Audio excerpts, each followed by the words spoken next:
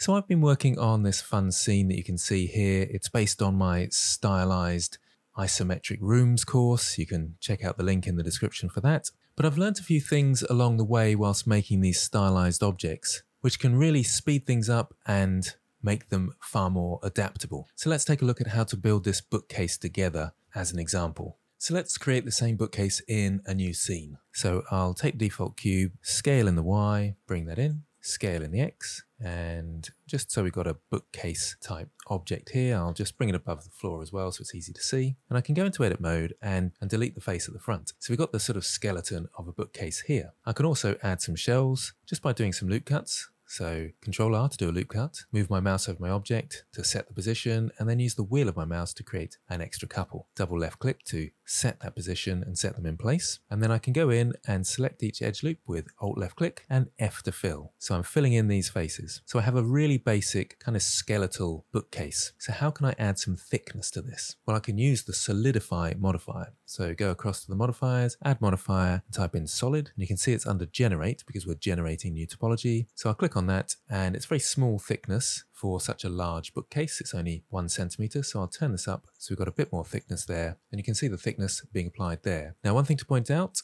when using modifiers, it's quite important that you set your scale. So if I go back to object mode, press N on my keyboard and go to my scale, you can see that it's not set to 1, and this modifier happens before the scaling happens. So even though I can tick on something like even thickness, which does seem to make a difference, it's still thicker at the top than it is the sides because our scale is happening after the modifier. So I need to set this back to 1, so Control A is to apply the scale. And you can find that under the object menu as well there, apply scale. Now you can see though that there's some anomalies here. Where the shelves are, we sort of go in a little bit more. There's a bit more thickness across here. That's because if I hide my modifier with this button here, the shelving are kind of inside faces. They're not quite how we should be building topology and objects. So if I go into edit mode and select my shelves, so interface mode, select those 3 shelves and P to separate by selection. I've now got a separate object there. So I'll go back into object mode, bring back my Solidify modifier for the outside of the bookcase, and then select the shelves and bring it back for those.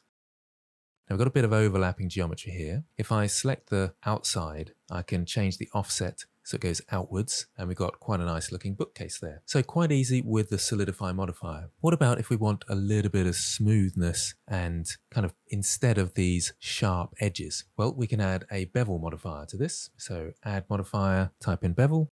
Looks a bit chunky at the moment. I'll just minimize the Solidify. Then we've got the bevel just here. So in the amount, we're at 10 centimeters at the moment. So we might want to turn that down to something like 0.2, so 2 centimeters. Looks a bit better. Maybe up the segments. And then we can right click and shade smooth. And we've got a smooth outline for our bookcase.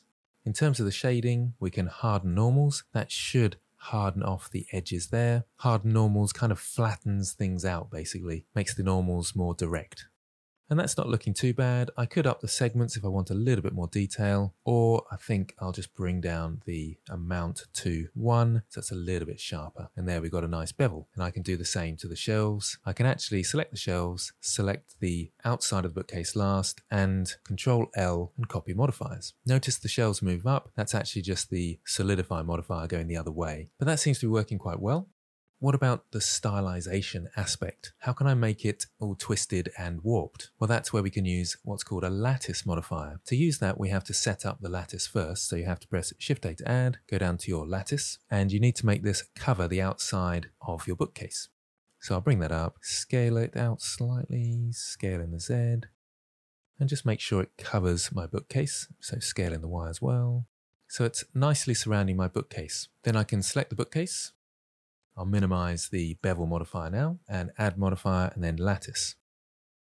It's asking me what lattice I want to use. So we click on the picker and choose the lattice that we've got here. And now any changes I make to my lattice, so if I select that, go into edit mode, I can move these around and distort the shape. That's a little bit limiting at the moment because we've got only a small amount of topology on the lattice. So if I go to my lattice modifier, I can actually up the resolution, probably mainly in the W axis, but you can make this more detailed if you like. I think that's probably what I need. You don't need to add loads. It just means you've got more to kind of move around. So I think that's quite nice. And then I can select these perhaps. Proportional edit is useful for this. So I'll turn that on and let's rotate in the Z, rotate this way, scale them up. And we've got an interesting stylized bookcase there. The only thing is our shelves aren't being affected. Well, I can just go into object mode, select the shelves, select my bookcase last, and Control L to copy the modifiers once again. That will copy the lattice modifier. And I can have loads of fun stretching out this lattice in different ways. Maybe select the bottom and scale those in. I'll increase my circle of influence with the proportional edit. And we've got this interesting stylized type of bookcase that you can see here. The great thing about using modifiers is that I can easily go in to my modifiers, make sure that my bookcase is selected, and I can change things around like the bevel amount.